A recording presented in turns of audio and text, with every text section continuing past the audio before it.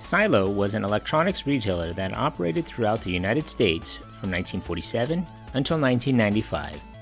Welcome to Eric C. Productions. If this is your first time watching one of my videos, please hit the subscribe button and the notification bell so you get notified of my latest video that are posted during the week. Be sure to hit that like button and leave a suggestion or a comment. You might see that video in a future posting. Thanks for watching, and now back to the program.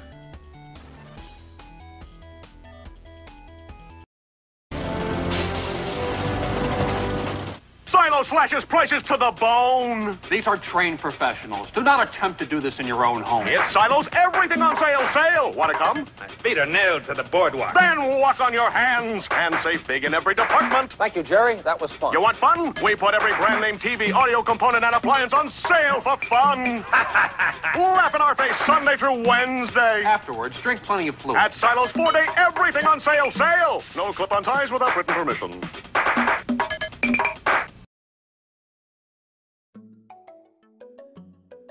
Silo was founded by Sidney Cooper in Philadelphia, Pennsylvania in 1946. Cooper saved $1,200 from his Army service. He used $600 to buy a used Ford from his father, and the other $600 he invested in housewares that he could fit in the trunk of the Ford. In 1950, he saw his first TV and envisioned televisions as the future. Televisions, however, wouldn't fit into a car trunk. So instead, he opened a small store called Silo Discount Center.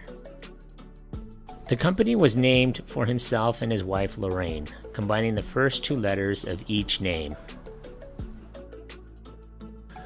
Cooper also distinguished Silo from its department store competition by aggressively advertising discounting, and defied local blue laws by opening on Sundays. Cooper, a natural showman, was actually arrested, but had arranged in advance for the press to be present, declaring, "We will always be open on Sunday so we can bring our better values to hardworking people on the only day they are free from work to take advantage of it."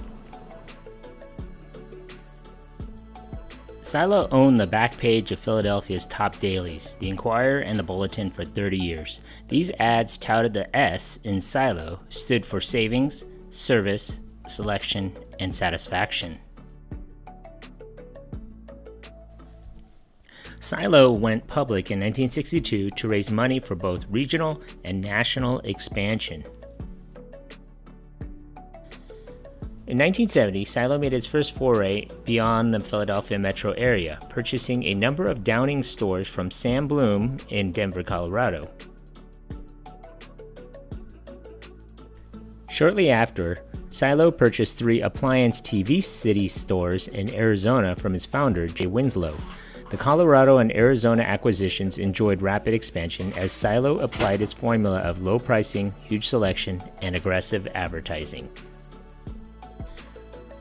In 1972, Silo launched Audio World, a wholly owned subsidiary that sold audio equipment.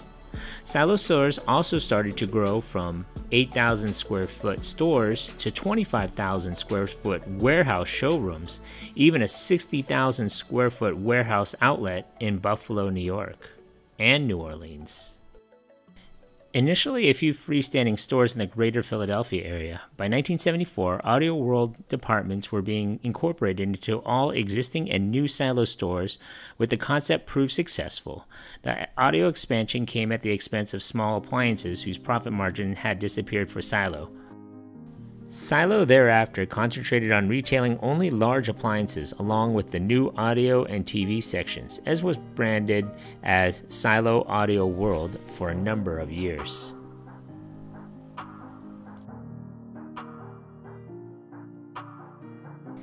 In 1976, Cooper died at the age of 57, and at that time, Silo operated 40 stores with revenues of over $60 million. Silo was acquired by Cyclops Steel, a Pittsburgh-based specialty steelmaker, in February of 1980. Cyclops had decided to diversify outside of the steel business and had already made one retail acquisition, the Busy Beaver home store chain in Pittsburgh, Pennsylvania. Cyclops was willing to bet aggressively on Feinberg's strategy of attacking new markets with multiple simultaneous store openings, accompanied by a massive advertising blitz, all under the Silo brand. Silo expanded rapidly and coast to coast over the next several years.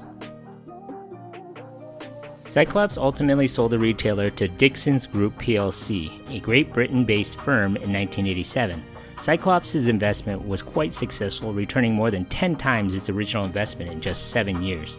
At its peak, Silo operated 232 stores throughout the United States. In 1993, Dixons decided to throw in the towel on its investment and sold a controlling stake in Silo for $45 million to Fredder Inc. At the time of the purchase, Silo featured 183 stores that were, due to stiff competition from retailers as Circuit City and Best Buy, faced dwindling sales. The Fredder stores were facing similar competition, and Fredder management hoped that the combination would create a retail electronics powerhouse better suited to take on these up-and-coming companies.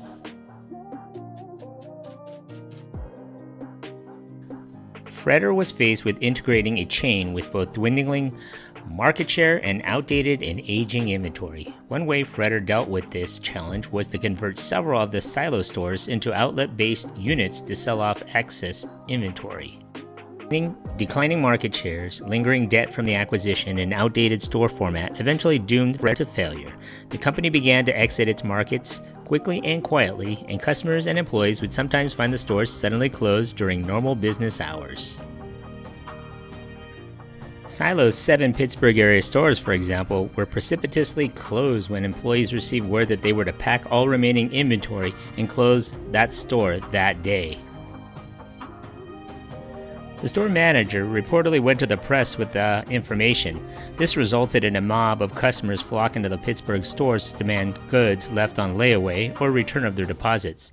Silo reopened the doors for 3 days to accommodate these customers.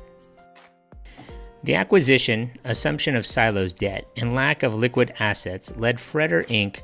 into Chapter 11 bankruptcy, forcing the chain to close many locations. All Silo Electronics stores closed by 1995, with all Fredder locations closing by May of 1996.